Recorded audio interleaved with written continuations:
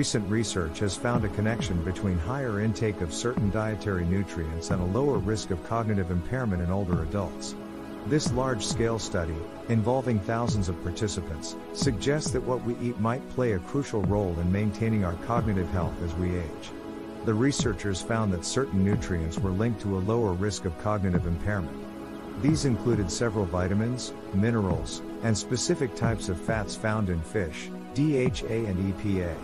On the flip side, some dietary components seem to increase the risk. Notably, diets high in saturated fats, and foods that cause high blood sugar levels were associated with a greater risk of cognitive decline.